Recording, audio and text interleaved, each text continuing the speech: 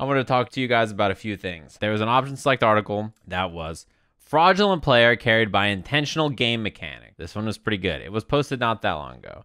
And it was literally all he does is throw. It said Josh Franklin about Alvin Heath, who is fed up with running into Heath in online ranked matches. Everyone knows he's completely carried by throws, and it's clear that he can only beat me because of them, right? This great option select article. You also see scrub quotes all the time. This fucking guy just throws me to death. I hate him.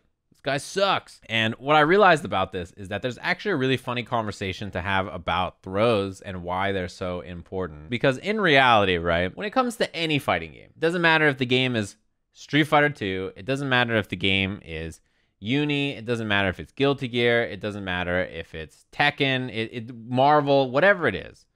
The core thing that fighting games have, the key mix-up in any of them, unblockables and blockables, strikes and throws.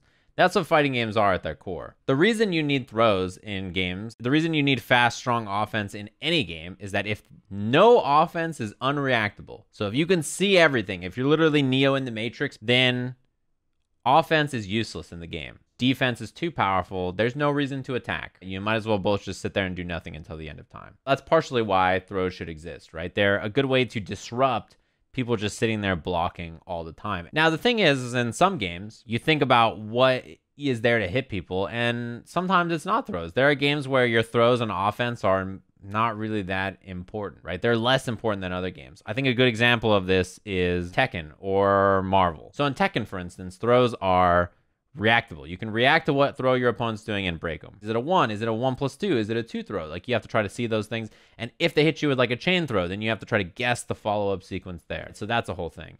And then if you're busy trying to break all these throws, they have fast, low attacks that you cannot see that you'll get hit by. And yeah, and unique animation grab like Shining Wizard and stuff like that, right? So they have other things too that you have to worry about. And they have other unreactable offense that you have to worry about as well, right? When you're worried about whether it's going to be a mid, whether it's going to be a low, which throw break do I have to do? There's a lot of offense to think about there. So there's a lot going on. Then you think about a game like Marvel 3.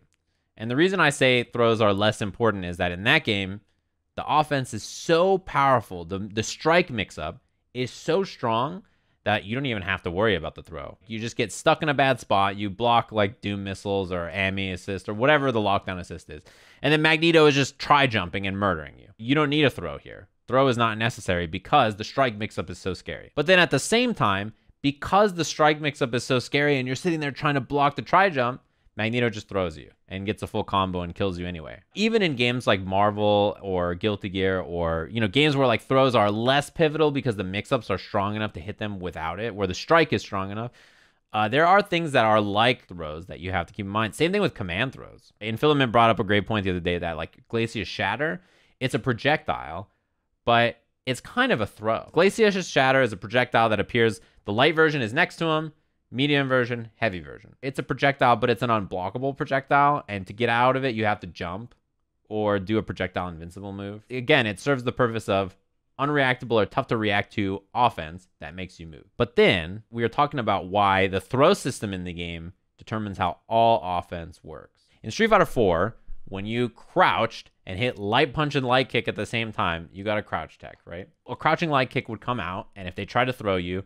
you would break their throw. Really powerful defensive option against throws. Now, because of this, characters that have good crouching light kicks are really strong, right? If your crouching light kick chains, or if your crouching light kick leads to a combo, or if your crouching light kick is slow or doesn't lead to a combo, that's bad. On the other hand, when someone was pressuring you in Street Fighter 4 and they wanted to open you up, they would walk up and do delayed buttons. The reason they would do that is to try to hit your crouch tech. And so because of that, the offense in that game was based around dealing with crouch tech. How do I stop crouch tech from hitting me? How do I frame trap it? Do I have moves that go over their crouch tech, like Rose close stand medium kick, right? It beats throw, it goes over lows. Those are options that are like that. In Street Fighter 5, what happens when you crouch tech? You just whiff a throw. So people just walk in, walk out, you whiff a throw, and they punish. So the way people pressure you in Street Fighter 5 looks and is very different fundamentally because of how the throw system and throw teching works in the game. How throw is handled dramatically changes the kind of offense that you can do. And in Street Fighter,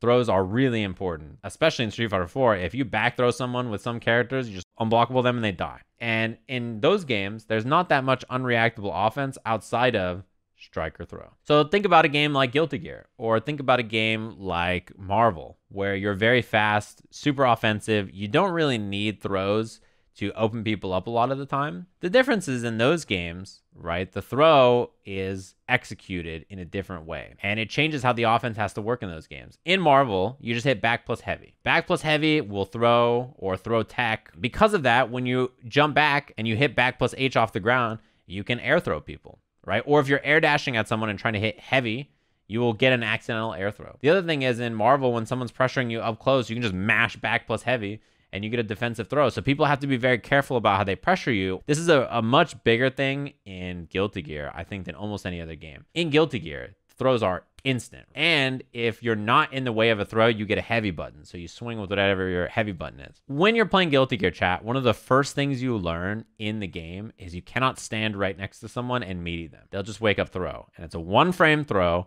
It's super hard to meaty, and like you get defensively thrown over and over and over and over, right? Because wake up throw is so good. You know, in Street Fighter, you can walk up, stagger. In Guilty Gear, you can't do that. There's a one frame defensive throw. It's just instant. Like you're just like, well, okay, I just got thrown into the corner and I might die now. It literally changes how you have to pressure people. It's why safe jumps are so good. It's why running up to people and pressuring is really good. It's why you have to learn how to meaty people from further away so that you don't get thrown while you're trying to meaty people. It's like the most fundamental thing about a game like Guilty Gear. So how the throw works, whether you have throw option selects, like Guilty Gear has plenty of throw option selects, right? Or whatever it is. Once you learn how to meaty in Guilty Gear without worrying about getting wake up thrown all the time, the game completely changes.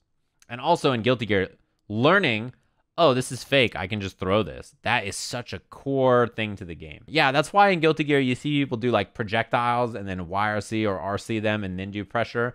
So you put the projectile on top of them first because the throw game in that game, that's how it works. Now, in Guilty Gear Strive, there's now a throw button. It doesn't activate on one frame. So in Guilty Gear Strive, what you're going to see is people jump in, like run up or walk backwards, and then people are just going to whiff throw tech, right? And you're just going to be punishing their throw whiff. You don't have to care about how you time your meaties nearly as much. Like projectile YRC is not going to be as important to stop people from just waking up with stuff. In Mortal Kombat, you have to guess if someone's throwing you backwards or forwards by teching with 1 or 2 or whatever, right? You want to do 3 or 4, whatever it is. When you throw tech in these things, you know, because throws are highs, you can duck them. So in Mortal Kombat, people walk up to you and they try to throw you and you duck the throw and you get a big punish, or they duck and then they block, right? To try to get under a throw. And then if it turns out that they duck the throw, then they punish you. Or if somebody walks up to you and does a delayed mid, it hits you because you're trying to hit 1 or 2 to break a throw. And so the game revolves around beating throw or not. So much about that is based around throw or throw bait or strings that beat throws automatically because they look like they're going to whiff and then people try to throw tech. Like so much of the game is wrapped around that idea. In Uni, for instance, people throw tech with stuff like 3C, which is like an anti-air. So if you try to do your little short hop, it beats that. If you try to throw tech, it beats that. So what do they do in Uni? They run up to you and then they backdash. And then you whiff your anti-air and they whiff punish it. Yeah, Uni has like 3 different throw tech OSs. You can throw tech OS with a bunch of different stuff. But 3C is like the first one you learn because it also beats assault and most people just do run up assault. The throw system in Uni is really interesting.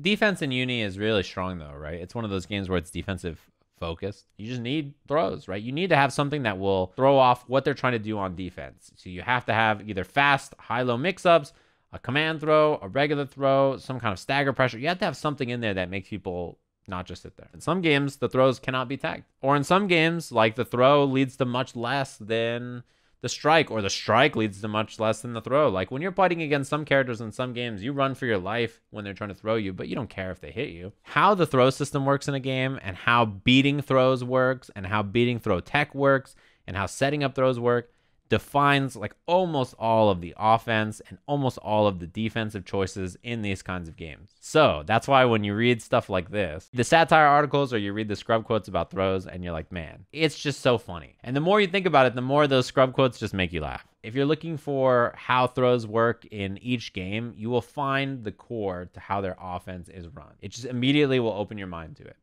because so much of the game is going to be beating throws, setting up throws, baiting throw techs, etc., etc., etc., right? Listen. What do you think about Leffen saying that tech and throws are basically cheese? I think Leffen calling stuff cheese is hilarious. But Yeah, I mean, he's right in the sense that once you are super experienced, you break throws like with 95% accuracy or something. But it takes a long time to get there. And yeah, I mean, if I was playing a brand new fighting game, within 10 minutes of fighting against other people, I would be like, okay, that right there, that's not that good. And if I was a better player, I'd be able to stop it. But in the beginning, you're just not going to be able to stop it. That's just how it goes. You know what I mean? Like, you're just like, I guess I'm dead.